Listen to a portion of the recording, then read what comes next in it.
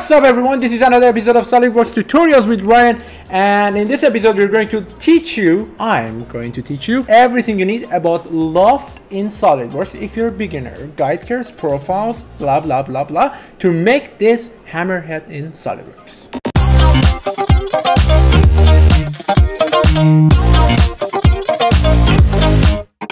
First thing first, what is a loft? Loft is a feature that allows you to create a volume between two profiles.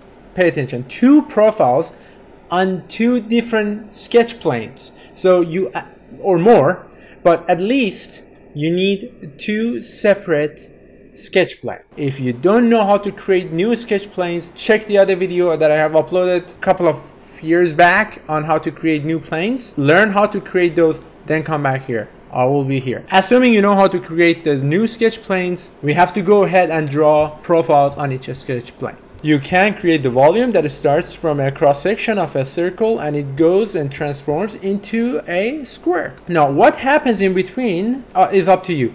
You can define that by guide curves. Okay, we're gonna go over all of these topics step by step. I'm just giving you a heads up what's gonna happen in this video, or I just might show you. First thing first, I have created 5 planes here. I have 2 side planes and 1 plane here. What do I have? Let's just go over them one by one. Maybe I should show you like this, it's better. Boom, boom, boom, bam. On the front plane, I have only drawn a square without any dimensions. All of this is rough, okay? No dimensions. How do I do that? You just simply click on the front plane, you draw whatever you want to draw, and once you're finished, you cannot just start drawing on the next plane, because I used to make that mistake. I thought, okay, now I'm finished on this plane, let's just start on plane 1. Oh, it's on plane 1, look at that. But when you turn it, it was not on plane 1. What can you do? Once you're finished with your profile, which is a square in this case, you go here and click rebuild, okay? Or control B, control Q for that matter. You rebuild it. Then you click on plane 1, then you pick up sketch from this pop-up menu, then you can start drawing on sketch plane 1, because in this case it is indeed on plane 1. So this is my first sketch, this is my second sketch on plane 1, which is the exact identical square that I had on the front plane. On the next plane I've drawn a circle. On plane 4 I have another circle, much bigger. And on the last plane, plane 5, I have another identical circle to this big circle that I've had. Now, we continue. The last profile is not on one of these planes. It's on the plane 5, which is lying down here. And it's a very, very small, narrow rectangle. Okay? That's that. 1, 2, 3, 4, 5, 6 sketches. These 6 sketches are my profiles. Now, before I go ahead and show you my guide curves, I'm gonna show you what happens if I just go ahead and use Loft right now without using any guide curves. Because I told you, you can have the circle, square, what happens is a guide curve. Let's see. I picked a Lofted boss or base from this feature tab in SolidWorks. First would be this sketch, second, this one, third, 4th, 5th, and 6th. So it kind of looks like a hammerhead, right? It kind of looks like that, but maybe it is not exactly what we want, because in this case the profiles are very self-explanatory, so it kind of comes close to what we wanted. It's not always the case. Definitely in some cases you need guide curves, so we have to go through those. But before I do that, I'm gonna bring your attention to these green points at each sketch. Look at that. So you have one green point here, and there is a line connected to the next one, goes to the next one, here, here, here. Okay? These green points can be dragged, and if you drag them or move them, then you affect the end result of your loft. Look at that. The loft, based on the preview, this yellow highlighted volume, it's pretty clear, okay? But if I just drag this green point and bring it here to this end of the circle, look what happens. You can't follow these yellow lines here. it gets twisted. Do you see that? I can also do it for the other one. We have a twist here. You can drag this one here. Then it doesn't even work, okay? If the preview goes away, it means the SolidWorks cannot find any solution for this version of the loft. So I have to bring this one back at least. And that would be the loft. But now we just saw how our loft would look like without using any guide curves. Now let's just go ahead and do the guide curves. In order to do the guide curves, you need to draw a sketch, usually a line or a spline, or not a closed sketch. It's usually an open sketch. You need to connect two of your profiles together or more. So you have the first profile here and you have the second profile here, and your guide curve has to be pierced to this profile and to this one. And what happens in the middle is up to you, but the two ends of the guide curve has to be pierced to your profiles. Otherwise, one, it might not work. Two, it might work, but not the way you want it. So my first guide curve was between this profile here and that profile there. Look at that.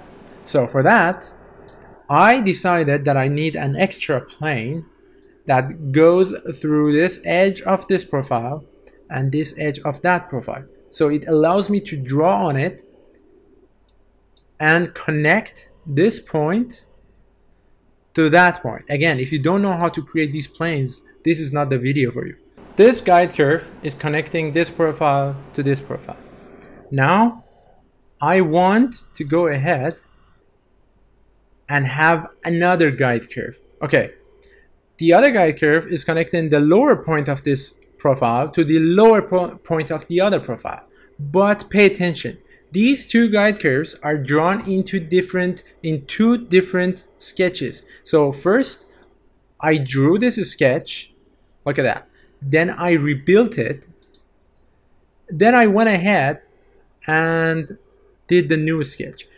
In the new versions of SolidWorks, you can draw both of them at one go, but later on you have to work with a selection manager and select them one by one separately, because you cannot pick the sketch at once as your guide curve, because that sketch of yours is now containing two guide curves and SolidWorks doesn't know which one to follow. You have to pick them one by one. Don't get confused. Just draw your guide curves one by one. Draw the first one, connect your profiles together. It doesn't have to be two profiles. You can connect more than two at once, but it has to be one guide curve. Rebuild it, then start drawing your next guide curve. So I have two here. Then I go ahead and I repeat it on the other side, another plane here, and two guide curves here. The last one is not a guide curve. I just remove it. So I have all of my profiles ready. I have all of my guide curves ready. And before I go ahead and show you how I do the loft with all of that and end constraints, stay tuned. I'm going to show you how to pierce a guide curve in cases that you cannot pick a point of your profile. For example, you want to connect two circles together, and since circles do not have any edge, it is not easy to connect the guide curves together, right? For that, I just go ahead, pick the right plane, which is going through all three circles that I have, pick the spline, and approximately place it near these circles like this. Assuming this is going to be my guide curve. Look, this guide curve is not connected to any of these circles, so it won't help you. It won't be working as a guide curve. What you have to do is to hold the control key down, pick the endpoint of the guide curve, and pick the circle. And over here in the property managers on the left, you will see an option called pierce. If you click on it, then it will be pierced on that circle, on that plane. You can repeat it two more times like this. Pierce, control key, endpoint, circle, pierce. Now you have a fully defined guide curve or sketch that can be used as a guide curve in case of a circle or any rounded object. For rectangles, it's not that complicated. It's much easier. You can just pick the edge or corner. I don't need this guide curve. I'm just going to delete it, okay? Let's just go ahead with the loft itself. So, Features tab, Loft. First profile, second profile, and before I go and pick up my third profile, I'm gonna pick up my guide curve. Why? Because this guide curve is for these two profiles only. So I'm gonna use two lofts to create this hammerhead. First guide curve, second guide curve, third, and fourth. Now click OK. Now that would be the first part of the hammerhead. Now, in order to take it from here, I can just pick this surface and highlight it as a profile for my next loft. I go to Loft. It was already highlighted, so it picks it up, face 1 as your first profile.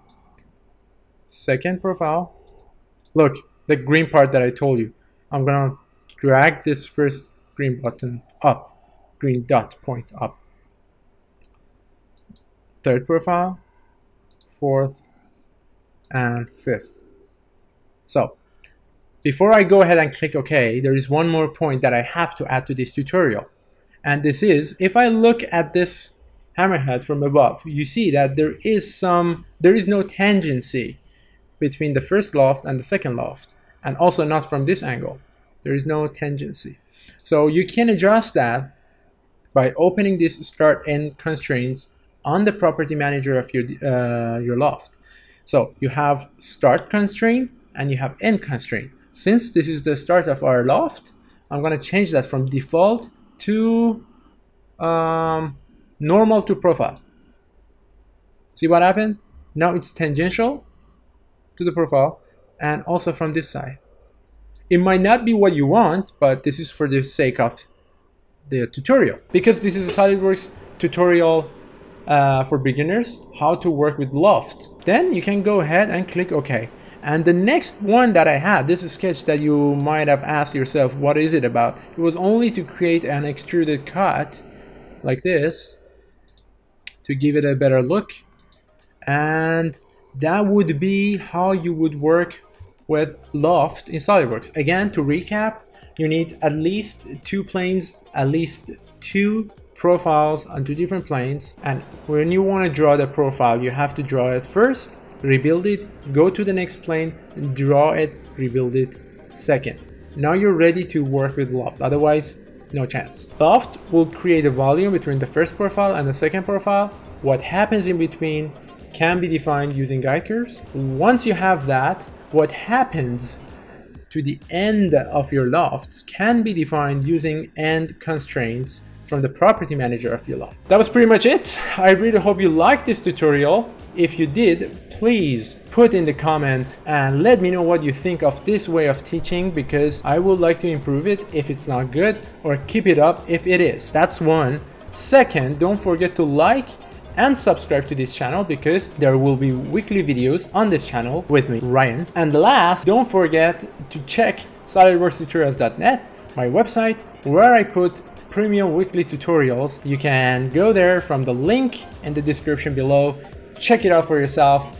I'm sure you will love it. It's perfect for SolidWorks beginners and intermediates, as well as professionals. Now, until next week, and until I come up with another idea for the next video, or you can tell me what you want. Yeah, why not? Just let me know what you like me to cover for the next video.